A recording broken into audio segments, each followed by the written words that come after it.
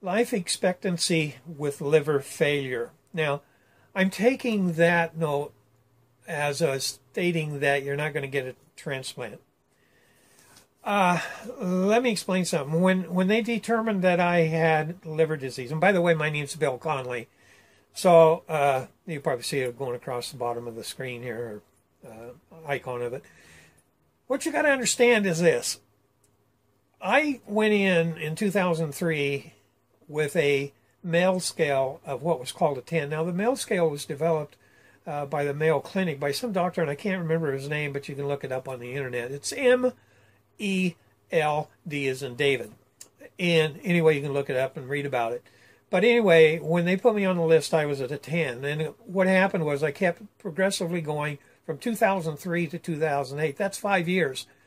And in that time, so when basically they said I had liver disease, I'm guessing I was probably in the middle of the third stage or maybe 3/4 of the way into it. I got to a 14 or 14 and a half right in that area. And then they found that I had a tumor on my on my liver. And they jumped me to a 22, which was their high point at that particular hospital of a MELD scale to be put at the top of the list. It was an automatic jump because to kind of explain that, you can't have I don't know if I'm saying centimeters or millimeters, whichever, I think it's centimeters. You have to be between a 3 and a 5. If it goes over a 5, they can't do anything. But they won't do anything, I think it was, until you were at a 3. It might have been a 2. I think it was 2 to 5. So anyway, the life expectancy, I was dragging at a 14 MELD scale. I can't imagine somebody being at a 20.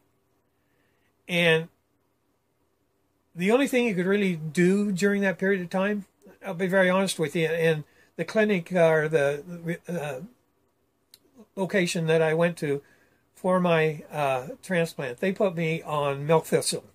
I'll say that again, Milk Thistle. It's an extract. They make pills of it.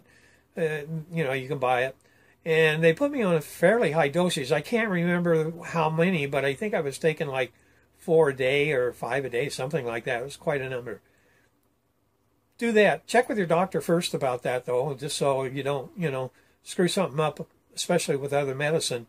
But that was one of the things I took, to hopefully slow down the liver disease. So anyway, if I hadn't had the transplant, I figure I probably would have lasted, probably up to where I am now, but I don't think I'd have went much further. So anyway, I hope that's helpful, and you have a great day. Take care now.